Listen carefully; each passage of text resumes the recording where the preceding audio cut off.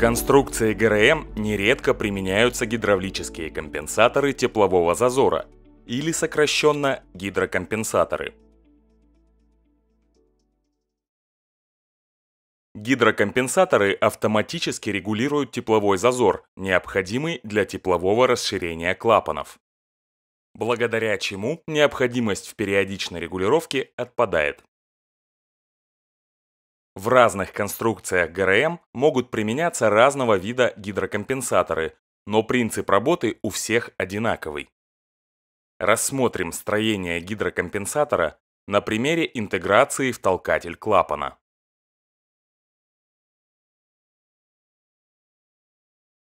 Основа состоит из плунжерной пары, цилиндра и плунжера, или, грубо говоря, поршня. Пара подпружинена, что раздвигает их друг от друга.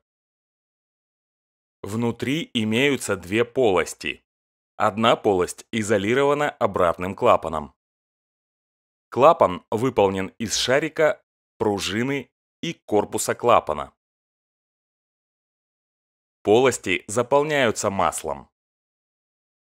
Все установлено в корпус толкателя, в котором имеется отверстие для подвода масла и, как правило, кольцевой канал. Для удержания плунжерной пары устанавливается стопорное кольцо. Гидрокомпенсатор готов. Рассмотрим принцип работы, но для наглядности увеличим ход всех деталей. После запуска двигателя в гидрокомпенсатор по каналам подается масло под давлением из системы смазки. Представим, что имеется зазор. Плунжерная пара разъезжается от усилия плунжерной пружины.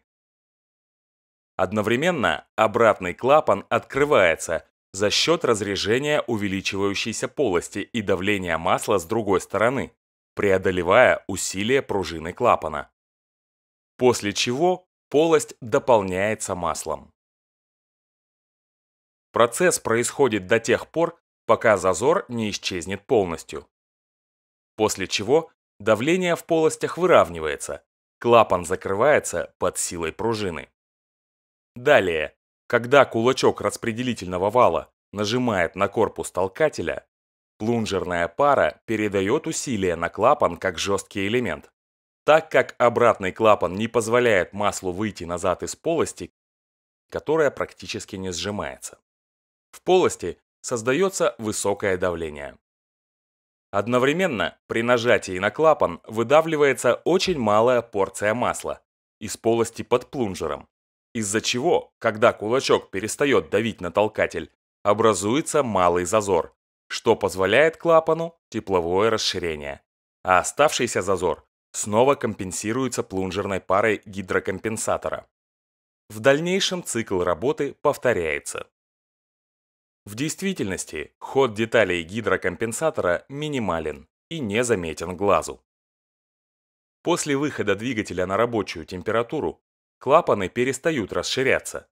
Далее компенсируется зазор от выдавленного масла, а в долгосрочной эксплуатации и зазор от износа деталей.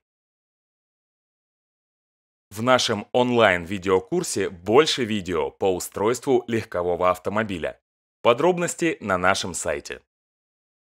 Мы рассмотрели принцип работы гидрокомпенсатора на примере интеграции в толкатель клапана. Может называться гидротолкатель.